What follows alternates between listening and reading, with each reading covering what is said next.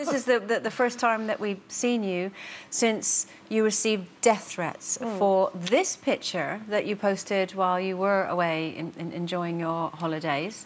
Tell us in your own words what happened, Saira.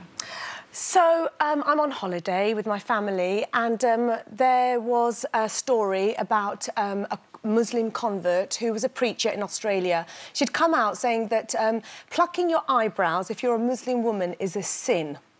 So I kind of, you know, just sort of left it, really. And then I got a phone call, bearing in mind, if anybody here has their eyebrows threaded, it's a big Asian thing, OK? Eyebrows. We all do. I spent most of my life plucking my chin. A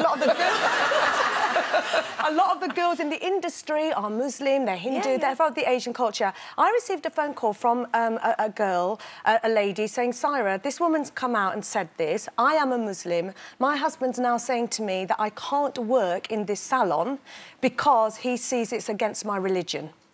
Now, I could not believe what I was hearing, and I was just so angry that here was a woman, of all the things you can preach that's going on in the name of our religion, she chooses eyebrows and actually makes women feel bad about themselves. It's a sin, she said. So I posted that in defiance, saying, you know, you are a prehistoric dinosaur for coming out with things like this. Seriously, with everything that's been said.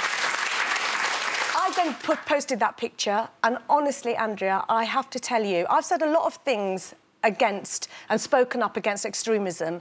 The things that I received as a result of that image, me being, you know, posted up, imagine the worst, vile comments I received them. And amongst there was a death threat.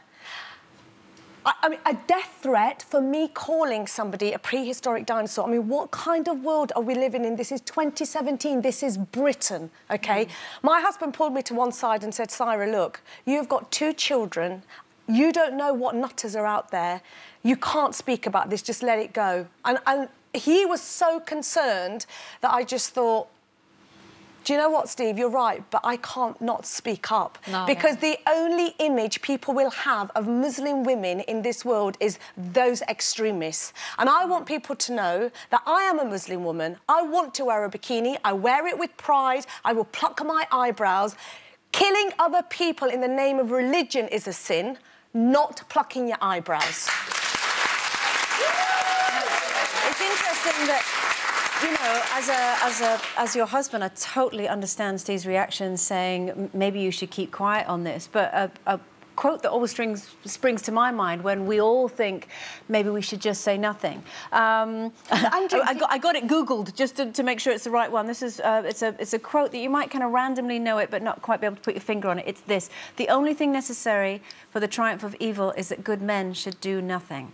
And just think about that. If we all just sat and said nothing, actually terrible things would happen. And you are incredibly brave for actually putting your money where your mouth is. I really appreciate you saying that I'm brave, but I don't feel brave. I think it's so wrong and weird for me to feel brave just to say, to call somebody a dinosaur. That's not brave. We should all be allowed to say something like that. But you know what really saddens me? And this is the point I want to end on. My family came here, my mum and dad, with nothing in their pockets. They came in the 60s. I was born in the 70s. My generation of people went through the National Front. We went through, you know, the BNP. We had skinheads writing names. That generation put their head down. They were grateful to be in this country. They were grateful to get a job, and they wanted their kids to be educated and enjoy all the freedoms of this country. What I find sad is that there are people of my colour, of my religion, now giving me death threats. 4th, 5th generation on, that's the sad thing. And I think that's a disgrace, and that's not why my parents came to this country in the first place. And I think we all have to really stand up, and I will not keep my mouth shut. If somebody says to me, you can't pluck your eyebrows, I will call them a prehistoric dinosaur, and I've said it on national telly.